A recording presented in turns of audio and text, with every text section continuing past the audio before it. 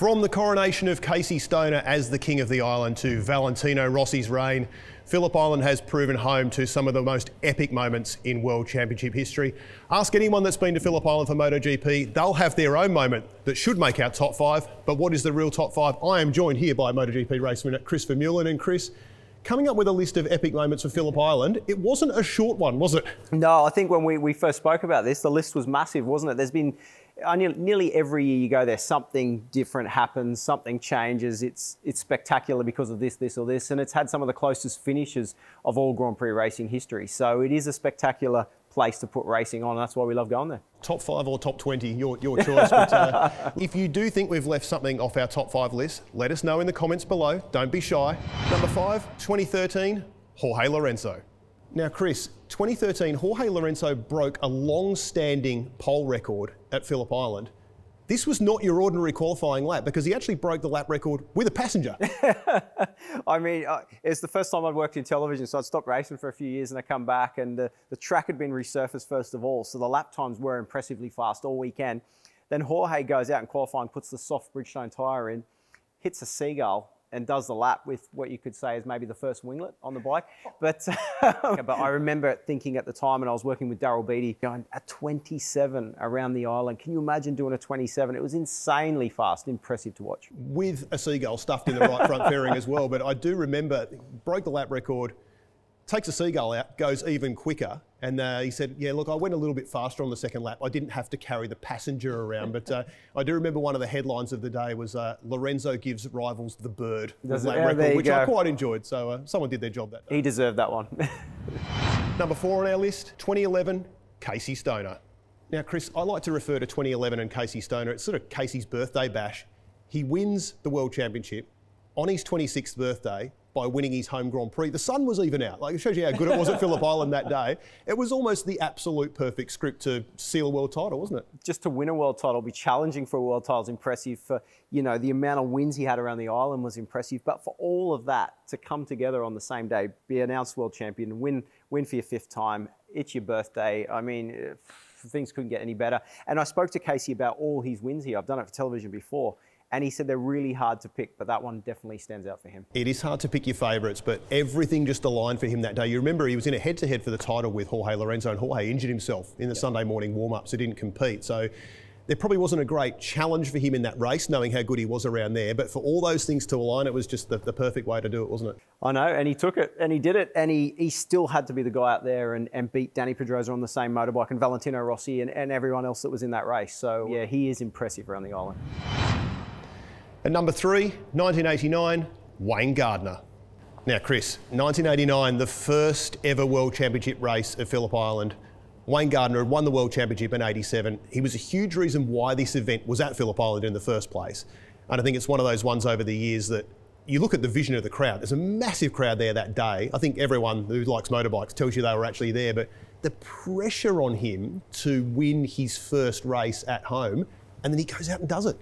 You're right, he was the first Premier Class champion that Australia had. He was a big involvement to get the race here. And television numbers and the sport was followed massively in those days. SBS used to cover the races, and then Channel 9 and supported massively. And I love listening to the old commentary. There's Barry Sheen in there as well. And it was just cool days. I was a young kid and I remember watching that bike race and just seeing an Australian win the main race. It was very cool to just, and I still remember that. But talk to Wayne about it now, and he felt the pressure, but he dealt with it and he came through, and what an impressive win. And that vision of his fiancée Donna running up the start-finish straight in high heels and a dress, mind you, to congratulate him at the end. It's one of the signature moments, isn't it? Well, it comes up in sporting great moments for Australia, doesn't it? And it's well deserved, and I'm just proud that motorcycling is part of that. Absolutely. Moment number 2, 2022, Alex Rins. Now, Chris, what a way for Alex Rins to win the Australian Motorcycle Grand Prix in 22, because we knew at the time that Suzuki were about to pull out. It's the 3rd last race of the season. Rins doesn't even know where he's going to be riding next year. He's always been good at that circuit, Moto2, Moto3, but for him to come out on top of a race where the top 7 were separated by 7/10 of a second, for him to win that, hugely emotional. And I dare say, as an old Suzuki man, you would have had maybe a little bit Not a dry eye for you, I would say. I was very excited. I remember, and I think he started on the 4th row of the grid as well. And I've spoken to the Suzuki team when they were there. Why is he such a good racer? And they said it's in his head, and when he gets in a battle, that's what he loves. He just doesn't like going out and doing laps and trying to be quick. He loves being in a race, and he's a racer's racer. And you could see that 7 guys, you know, after 27 laps around the island fighting for first place. And he battles with it. Well, it felt like the last lap for 27 straight laps. But I think what was interesting there is you had Marc Marquez on the comeback trail at a circuit where he's incredibly good in that front fight. And you had Pecco Bagnaia, who's trying to put one hand on the championship trophy at this point.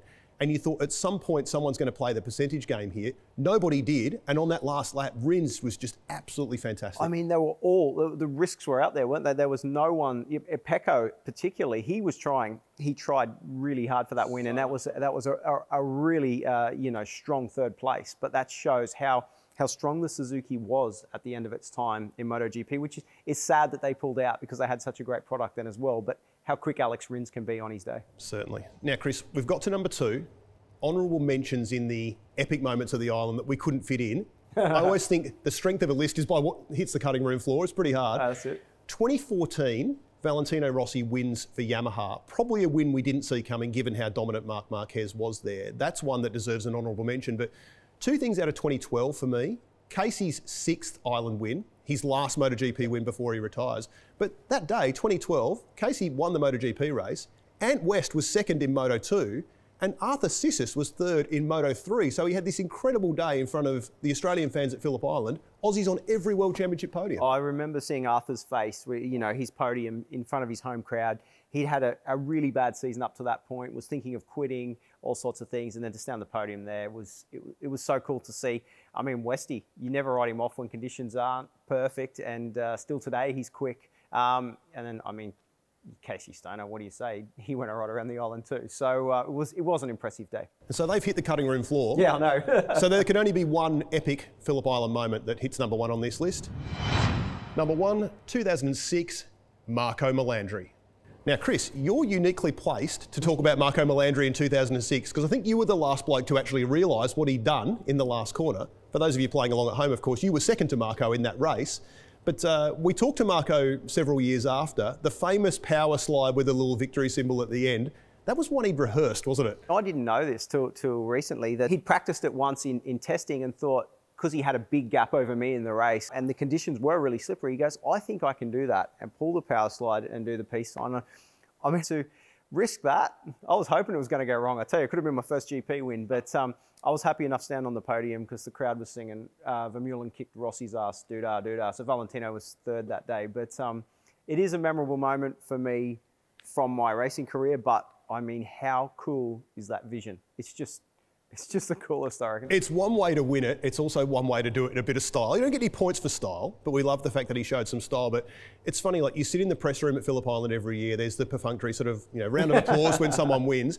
The entire press room just burst out laughing, thinking the audacity of this guy to slide the bike through the corner while giving the peace sign to win a Grand Prix. Doesn't get much cooler than that. Doesn't get any cooler, I reckon. So that's it for our list of epic moments at Phillip Island. I'm Matt Clayton, he's Chris Vermeulen. We look forward to seeing you trackside where MotoGP next comes to Australian shores.